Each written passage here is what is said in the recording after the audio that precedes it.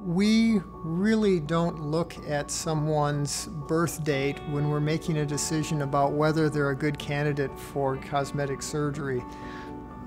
We look at their medical history and their ability to tolerate the surgery as opposed to their birth date.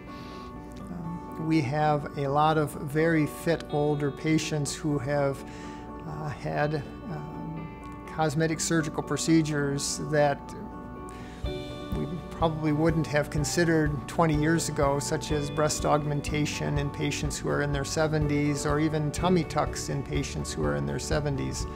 But again, most of the surgical procedures that we perform here at the Center for Plastic Surgery have minimal blood loss. They're very clean surgical procedures. The risks are really quite low. And so, yeah, we are very pleased to be able to take care of all of our patients, irregardless of the date on their driver's license.